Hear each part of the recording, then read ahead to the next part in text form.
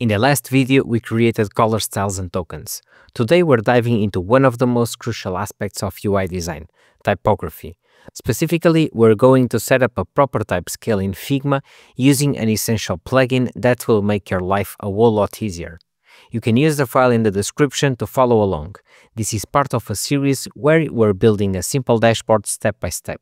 First things first, open up your Figma file and type in something simple, like consistent design starts here.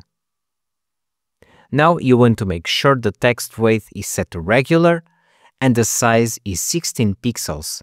This will be our base text. To streamline our workflow, we'll need a plugin.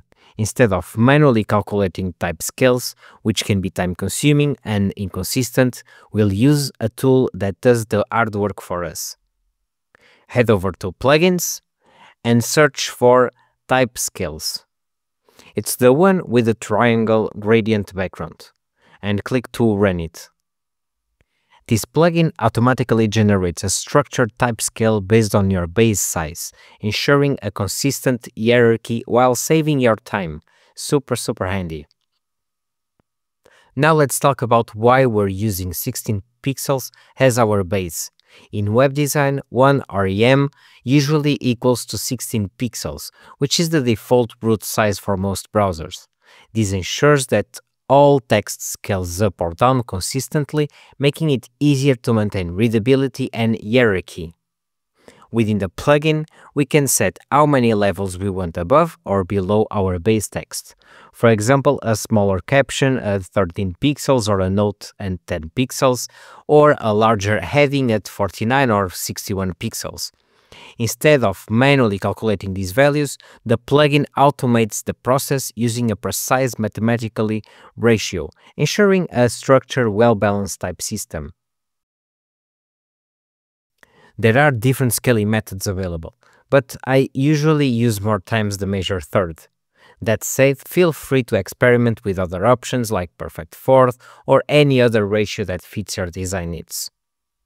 Text size alone isn't enough. Line height plays a crucial role in readability.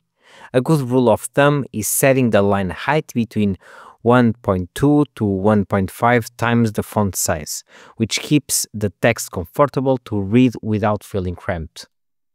To keep the things simple for our tutorial, let's set 6 scales up, 2 scales down, and let's scale the 1.25, the line height to 1.2, and now you can hit generate and the plugin will create a structured scalable type system for us. Now, captions and links often need extra styling to stand out, so you might want to use all caps, increasing letter spacing or a bolder weight to create emphasis. Adjust these details before saving them as styles, so you can quickly apply them across your designs when needed. Now that we have our type scale, let's save it as a reusable text styles. Click on each text layer, go to the 4-dot style menu, and create a new text style. Be sure to name them appropriately, so H1,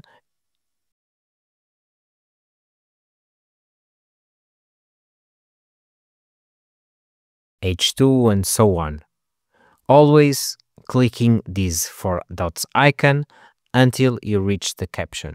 This will save you tons of time in future projects by keeping your typography structured and consistent. Let's put this into practice. In your file, you'll find an example of an hero section.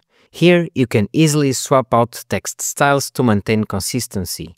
So select this one and just add the corresponding text style. Now do the same on this one. We can use this one, and also for the text inside of the button. So if something looks off, you only need to update the style once and it will apply across all instances, a huge time saver when working with clients who request last-minute changes.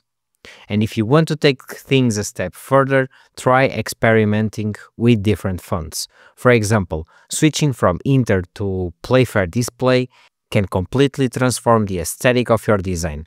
Just make sure the font you choose is accessible and easy to read across different devices. And there you have it, a solid, scalable typography system in Figma. This approach keeps your UI clean, consistent, and easy to update. If you found this helpful, hit like and subscribe for more Figma tutorials.